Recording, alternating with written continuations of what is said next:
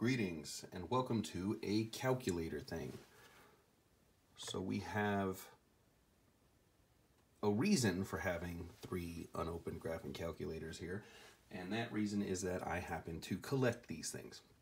Now, I collect them primarily because I'm a hoarder and I like to collect things, and these are of particular interest to me because they were, quite frankly, my first type of computer that I was ever able to program on.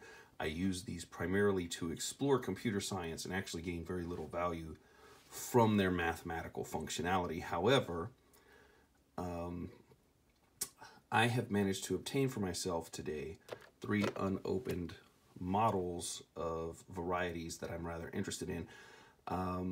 This package is damaged. That's fine. It's still brand new. Ostensibly, it's unused. Maybe somebody pressed a button or two here. These are 3 very different models. These are very modern examples of ARM-based CPU calculators here. This is a more common example of a Zilog 88-bit CPU processor model. I'm very interested in these Zilog 80 models because they are very easy to develop for. These ARM processors run much more modern software stacks, and so they're very interesting as well to explore. And yeah, so today I am going to open these and just unbox them for you. That's basically all I got. Boom, 83 plus. Now, of course, this was bought on eBay for less than its initial cost. I was not aware that I was getting a damaged package until after I made the order, but I'm not too upset about that particular damage. Now, we're not too interested in keeping this package intact, so I'm just going to cut into it. It does not matter.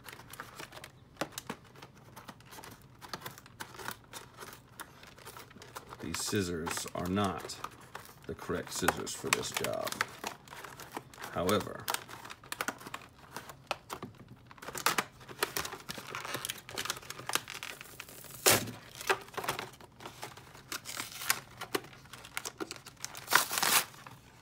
all right, we got a little manual. Not much of one. Cable, that's good. I need more of those.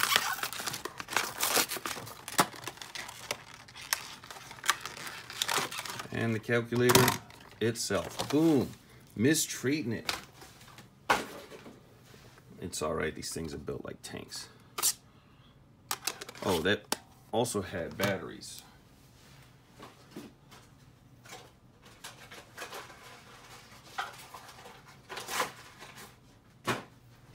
Ta-da!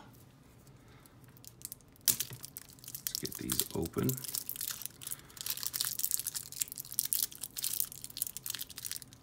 Physics. Physics is not my closest friend. Yeah, sure, it's the reason I'm able to exist as an entity in reality, but sometimes it defies my will, and I don't appreciate that about physics. Ooh, wow. Oh, hey, look at that. No initials carved into it. Nobody's written their name on it with permanent marker. That looks like, I don't know where that came from. Why it's on the inside of there. I wonder how the backup battery is. We'll find out. These batteries might also not be good, but alkaline tend to store for a long time when there's no power draw on them, so we can expect them to function. And boom, yay, we got a display. Not much to it. Looks like it might be an older firmware.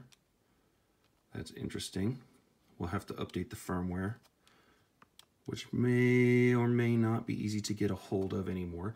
It's okay, we're mostly gonna use this to replace the firmware entirely. We're gonna be writing our own operating systems for this thing, which we are able to do thanks to the work of some community members who some time ago stood up to TI and factored out the signing keys used to install the firmware on these calculators, because the firmware cannot normally be updated without signing the firmware package with a key controlled by Texas Instruments. Well, we don't have access to that key, but with some computer research, they were able to brute force the keys for the whole line of calculators up to the CE series. We don't have those as far as I know.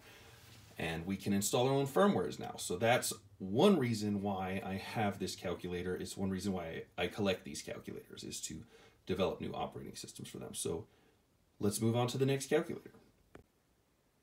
So let's move on to the HP Prime. Now this one I may try to get into without destroying the packaging. Let's see how easy that is to do or not.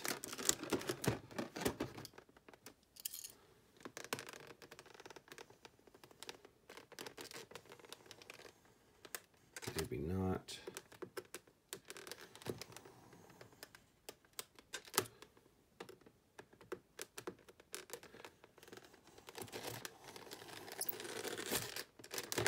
How badly did I destroy it?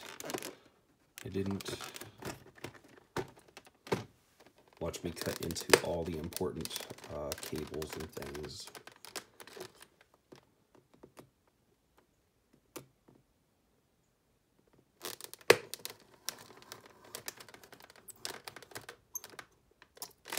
One thing you got to ask yourself when you're cutting is, if I slip, will I cut myself?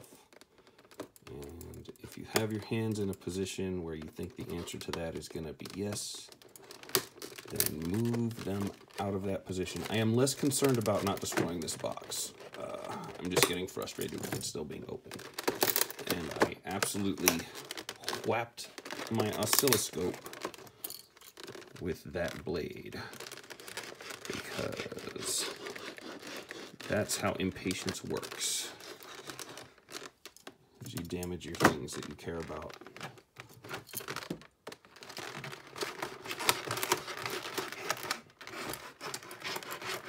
Including the thing you're unboxing. Welcome to David Destroys His New Toys, my brand new channel on the YouTubes. So it looks like we didn't actually destroy anything there. That's pretty good. This is typical of how I get into packages like this. I always tell myself I'm going to do a good job to keep it preserved. And this time I told you that as well. And as usual, I was incorrect about it.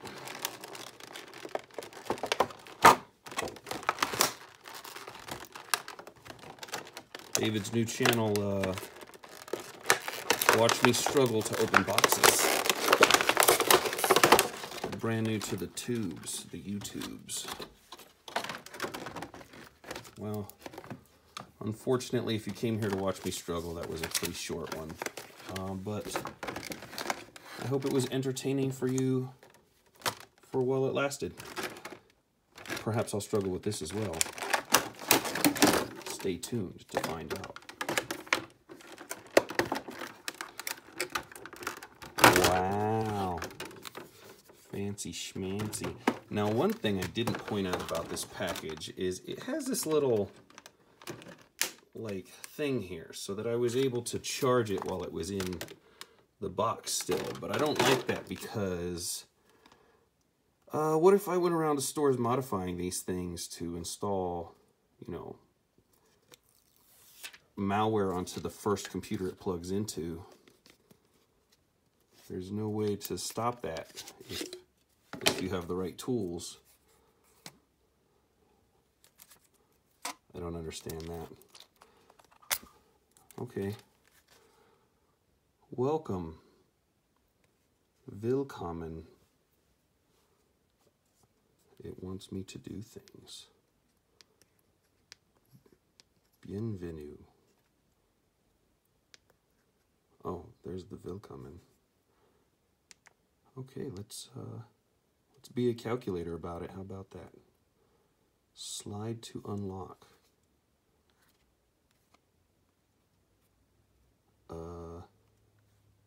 There we go. It wanted me to slide the lock in the middle to the side of the screen.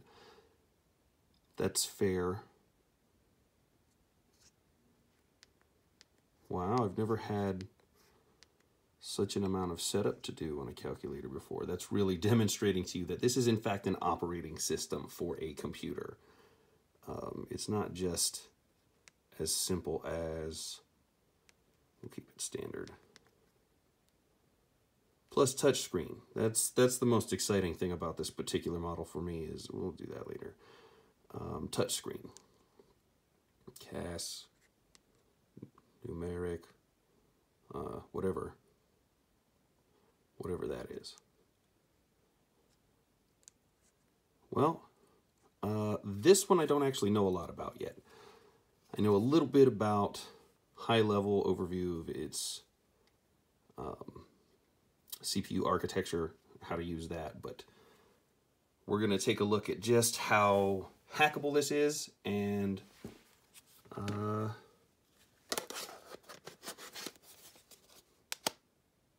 I'm excited about that. I hope you are too.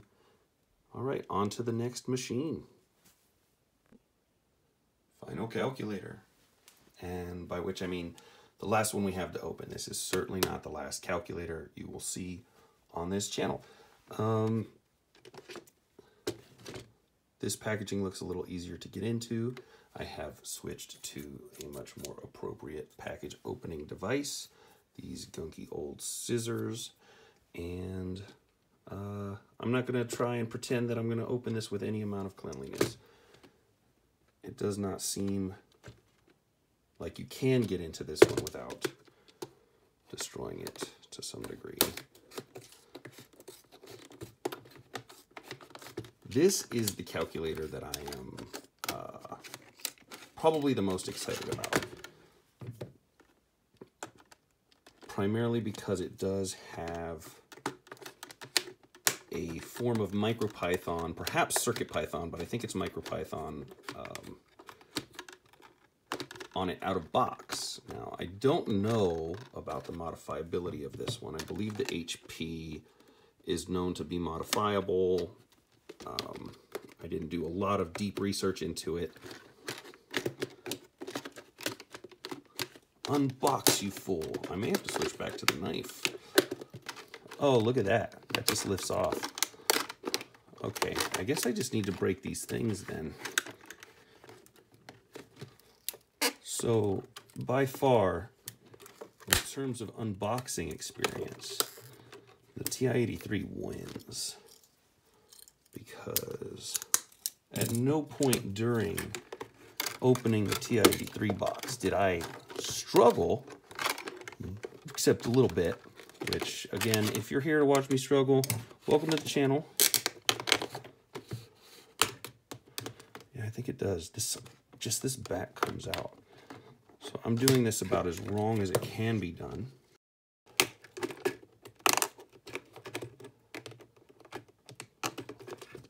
Unboxify, unboxitization. Go now, happen time. Yes, the secret has been revealed. You know, and it was so obvious. These things were staring at me like, hey, dummy, what do you think we're doing here? We are rivets. Plastic rivets. You are bad and I hate you. Hate's a strong word. I dislike you intensely. Plastic rivets, go away.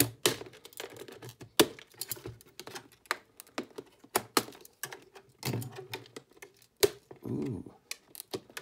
Ooh, getting there. All it took was many, many minutes of struggle.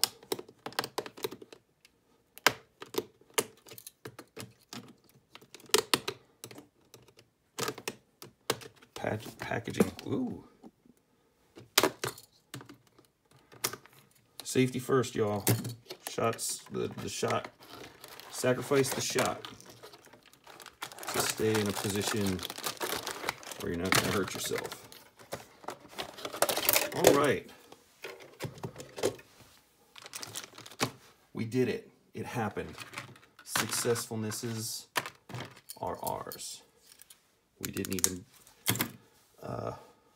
do anything but embarrass ourselves in the process. So here we go. We've got documentation of some kind. Batteries, as I understand it, this model, the Prism models in general, recommend that you use nickel metal hydride rechargeable batteries instead of alkaline. Now, the documentation I read that on may not be correct, but it would be nice. These are alkaline. These are alkaline batteries. So they provided alkaline. So I'll have to double check. I have nickel metal hydride batteries that I plan to run all of these calculators off of because I have very many of them. And you will see the calculator collection at some point. It will continue to grow, as you can see. And how do we turn this one on? On. Ooh, batteries.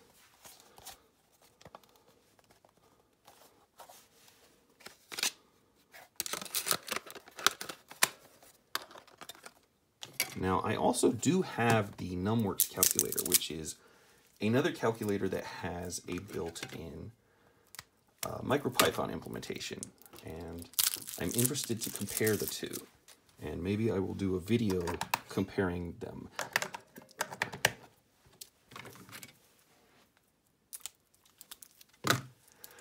I do tend to prefer the calculators like this that have battery compartments instead of built-in lithium-ion batteries, simply because they are more serviceable, they are more long-term repairable. Ooh, also another language startup screen. English. Press exit.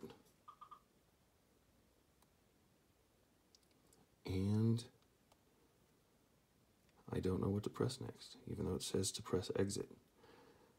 As you can see, I'm not very familiar with these Casio layouts, but there they are, all unboxed. Nothing really exciting other than watching me struggle. I hope you enjoyed that. If not, too bad.